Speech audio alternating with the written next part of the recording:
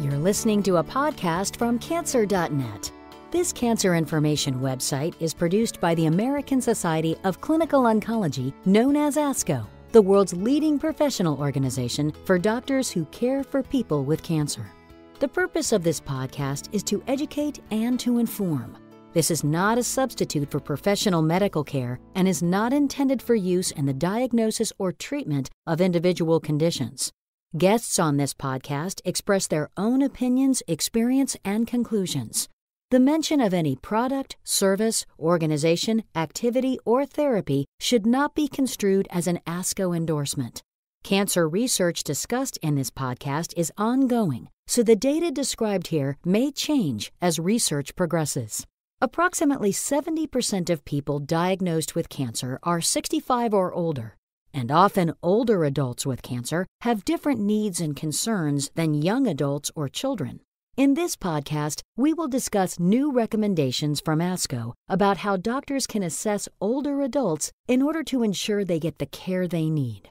This podcast will be led by Dr. Arti Hurria and Dr. William Dale, two co-chairs of the expert panel that produced these recommendations.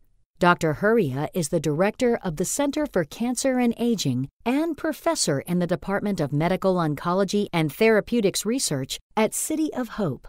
Dr. Dale is the Arthur M. Coppola Family Chair in Supportive Care Medicine and clinical professor in the Department of Supportive Care Medicine at City of Hope.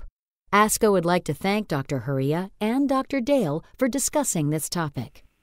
Hi, this is Arti Hurria. I'm a geriatric oncologist from City of Hope.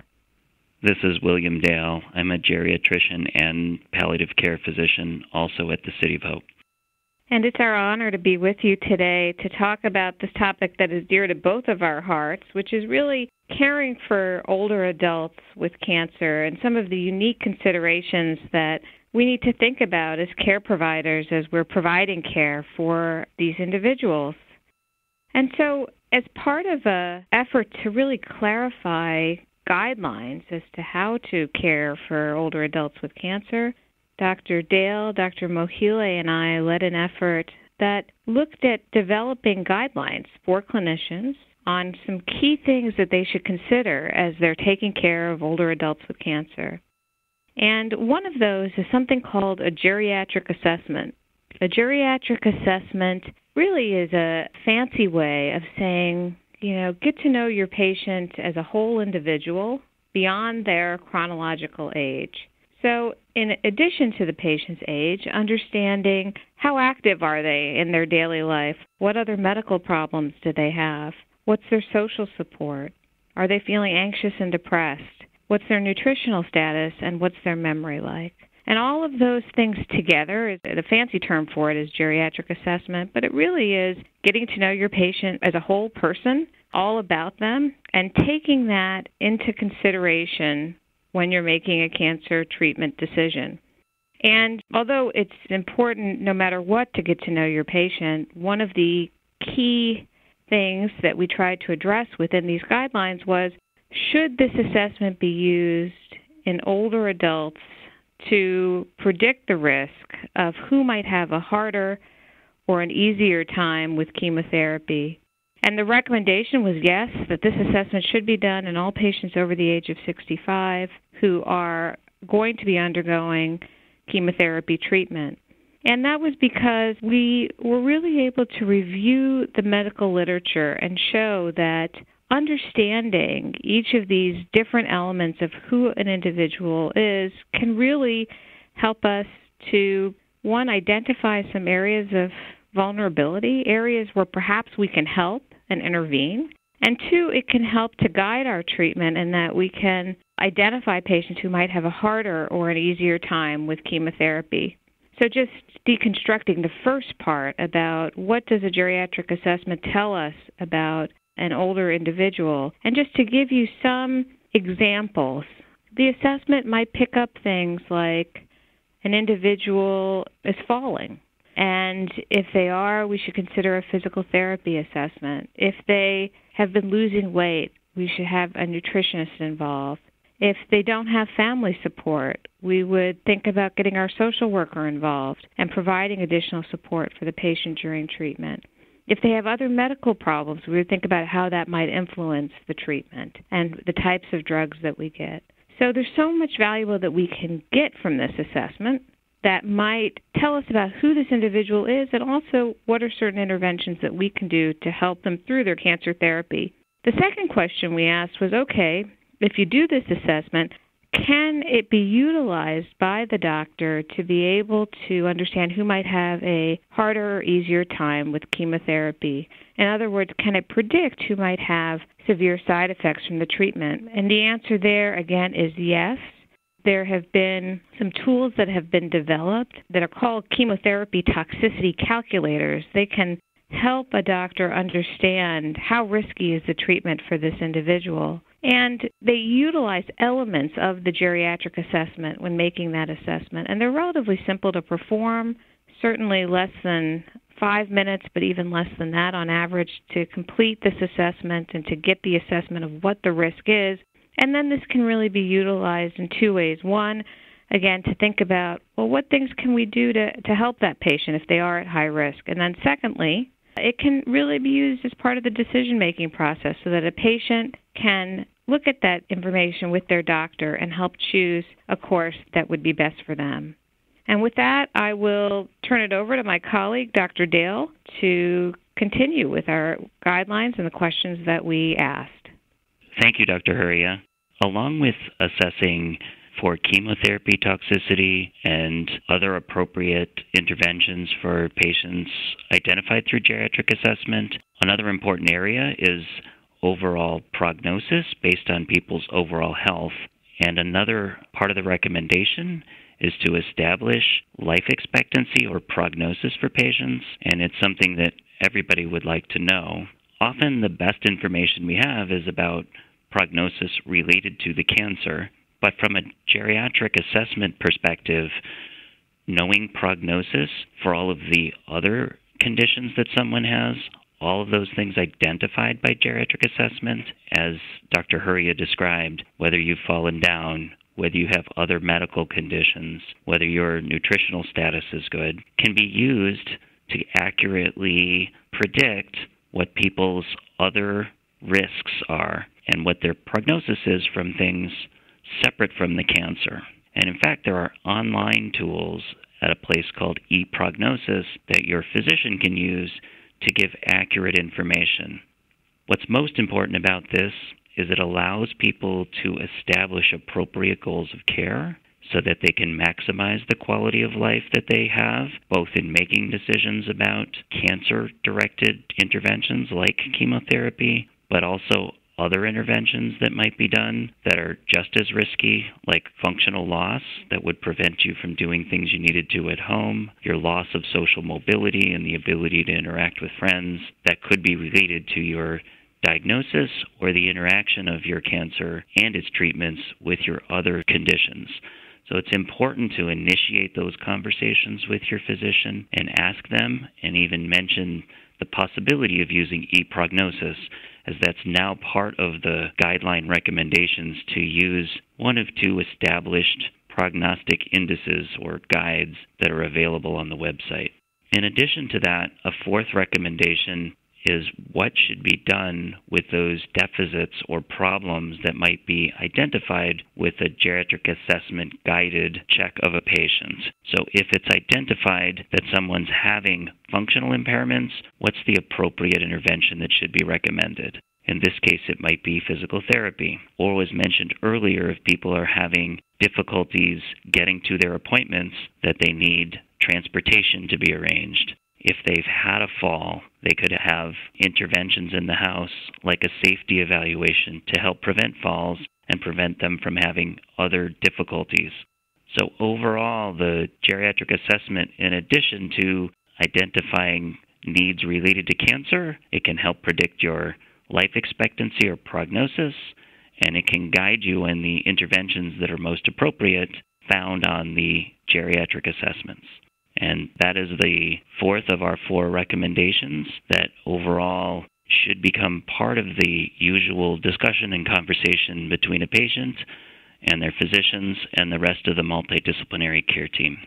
Thanks so much, Dr. Dale. That was a wonderful overview. Can you give me a sense sort of practically when you're with a patient, how do you incorporate these different assessment tools? At what part in the visit, and what might a patient expect? Thanks, Dr. Hurria.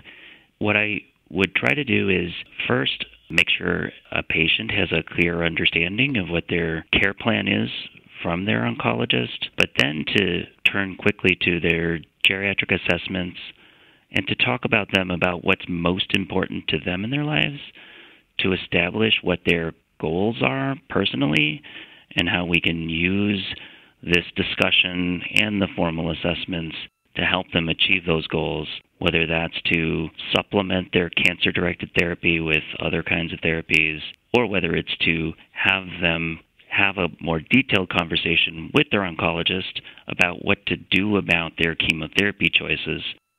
And I would turn the question back to you in your role as an oncologist for an older patient about how to make choices about their chemotherapy in light of their overall assessment, including the geriatric assessment. Thanks so much, Dr. Dale. I think that's a really wonderful question. It really comes down to, as you're making this chemotherapy treatment decision, the chemotherapy in some ways, or the ability to prescribe it, is almost the easy part. The really hard part is to make sure you're doing the right thing for the right individual at the right time, and that it's what the patient really wants. And so what I find is that as I go through the assessment findings and really get to know this individual, and then, look at the chemotherapy toxicity tool with them, I get a sense of, do they feel that this treatment is worth it? Is this in line with what their goals are? And it really is something that is not only practical, meaning that it leads to specific things I might be able to do to help the patient, but it also really is a springboard for getting to know each other better and to starting to talk about, here are the treatment options and how does that fit within your goals, and here are the risks that we might have if we decide to embark on this chemotherapy regimen together, and how can we help to decrease that risk. So it becomes a very integral part of my conversation with an older adult. Dr. Dale, have you found that this process can be done in a relatively time-efficient way in practice? Is it the type of thing that you're able to really pretty smoothly incorporate within your daily care, or is it something that the patient should anticipate quite a bit of extra time for? Thank you, Dr. Hurria.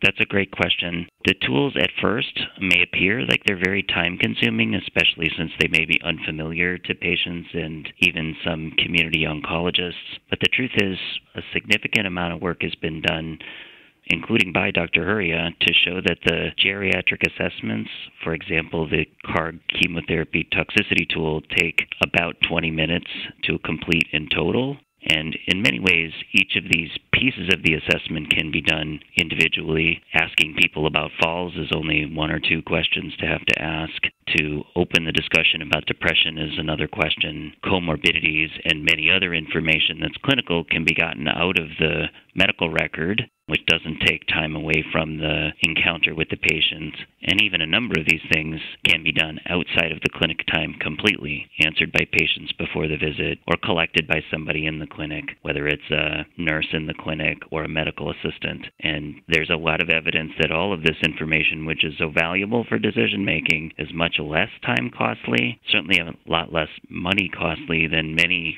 tests that we currently do. So finding a way to fit in most or all of it should fit into a normal daily practice with some thoughtful integration.